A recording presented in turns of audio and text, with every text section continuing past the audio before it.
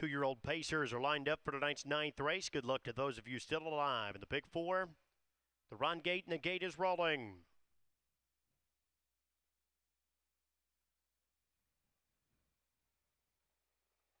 And they're off. Dancing in Terror fires from the outside. Bach also left well for Tyler Smith. Think Pink on the move early. As 20 to life left well from along the inside for Campbell as they continue to tussle for position into the opening turn. And Bach and Tyler Smith were up to grab the track as Dancing in Tear and Stiltner continue on there on the outside second. Think Pink is away tightly from third. 20 to life came away in fourth in front of Ultimate Beach Boy, who's fifth. The favorite Ideal Ginny came away in sixth in front of Caribbean Treasure. Mattwestern and Dragon Tattoo are the trailers through an opening quarter 27-4. And Campbell is on the move with 22 life, who breaks out early here.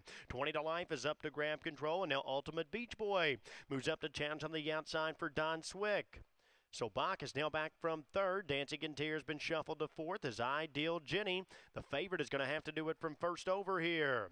Mattwestern tracks that cover from sixth as they race off the half, 56-1. Plenty of pace here, 28-2 for that second quarter. Ideal Ginny is quickly up to apply pressure to Ultimate Beach Boy. Mattwestern moves up on the outside from third. 20 to life saves ground in fourth as Dancing in Tear moves to the outside fifth with 3/8 of a mile to go. Bach continues to save ground from sixth. Midway around the far turn, Ideal Ginny, the favorite, still there on the outside, but now facing pressure. 3 wide from Mattwestern as they race through three quarters. 124-4. Ultimate Beach Boy tries to battle back along the inside in third as they hit the top of the lane. Mattwestern is blown by the favorite.